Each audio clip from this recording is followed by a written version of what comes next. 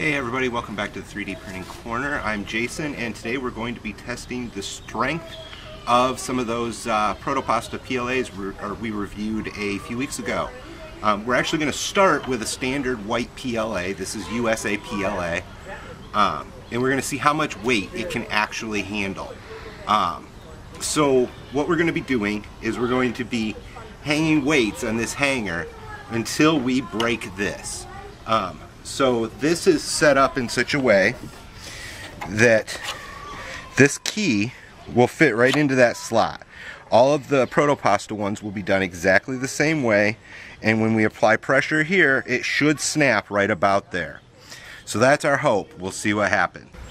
Okay guys, so what we're going to do first is I've got this 10-pound weight hung on this hanger here, and I'm going to hang it on there, and there is the 3D printing dog. He's wandering through our shot. You may see him again, or his brother's wandering around here too. So we're going to hang this 10-pound weight, and we're going to see if that's enough to break this.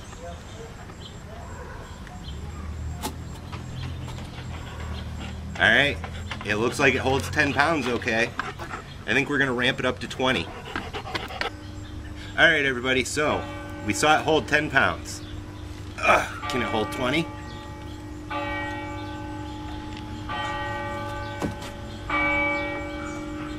Alright, it's holding. Oh, there it goes. Did not quite hold 20.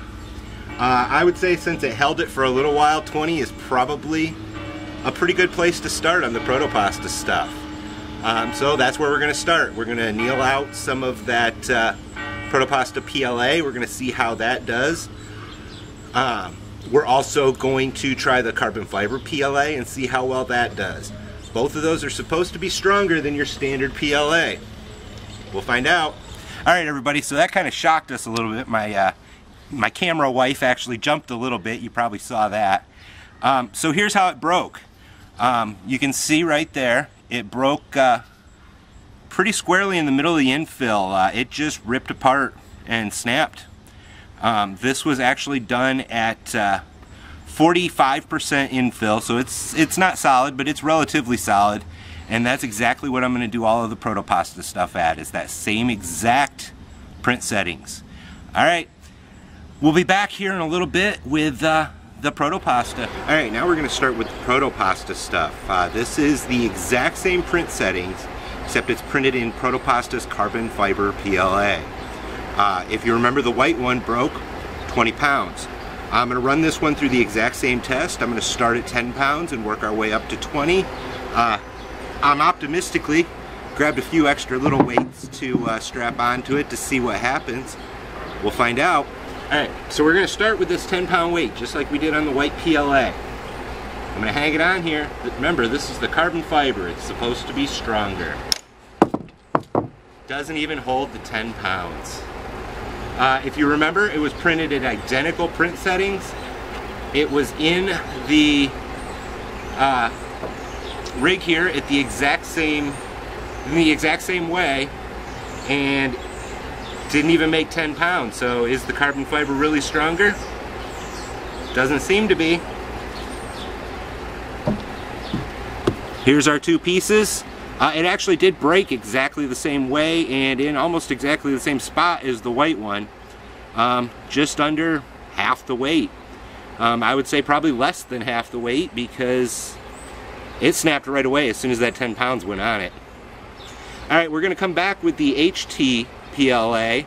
I'm actually annealing that in the oven right now, so we will see if that is any stronger than a standard PLA. Alright, we'll see you in a second. Alright, well, it broke in exactly the same way as the white one, just under a lot less weight. Half the weight that it took to break the white one, and it probably would have broke under less, because it snapped right away, whereas if you remember, the white one held that 20 pounds for a few seconds before it snapped and surprised us. But it did break the same way. Like I said, it was in the rig exactly the same way. It was printed in exactly the same print settings. So is the carbon fiber stronger? Doesn't appear to be. We'll be back in just a minute with the HTPLA. I have that annealing in the oven right now, and we'll see if that's any stronger. Okay, so now we're going to work on the Proto Pasta HTPLA. This is the one that actually has a natural fiber fill. I have annealed this in the oven at 230 degrees for about an hour and 15 minutes. It did shrink considerably, so that's something to keep in mind if you're going to use this. It says you should expect about 2% shrink, and comparing it to other prints of this exact print, it did shrink that little bit.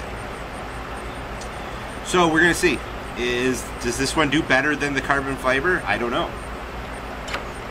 So because the carbon fiber snaps so quickly, I'm going to start with 3 pounds this time. No problem with 3 pounds. Let's go ahead and we'll just move right up to 5 pounds. Gonna hold. Holds 5 pounds okay. Let me get the 10-pound rig and we'll see how that does. So this is the same 10 pounds we used on the last one. Let's hang it on there and see what happens. This one does hold 10 pounds.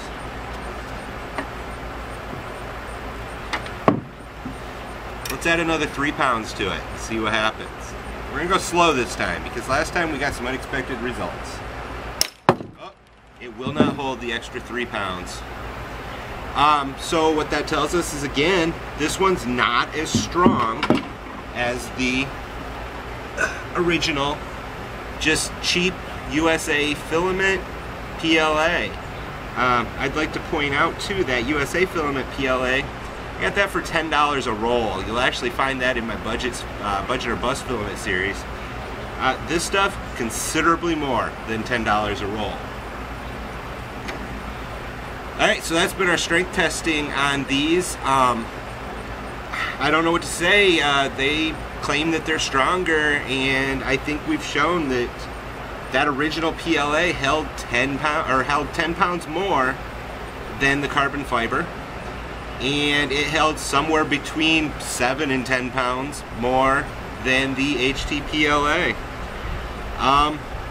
They're not stronger. Alright, so this has been the 3D Printing Corner. I'm Jason. If you liked what you saw, click that subscribe button down below. Definitely ring that bell too. And we'll be back here, probably within the next week.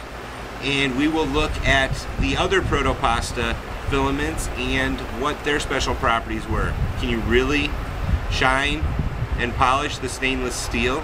Can you really rust the iron? We'll find out. Alright, everybody. We'll see you in a little bit.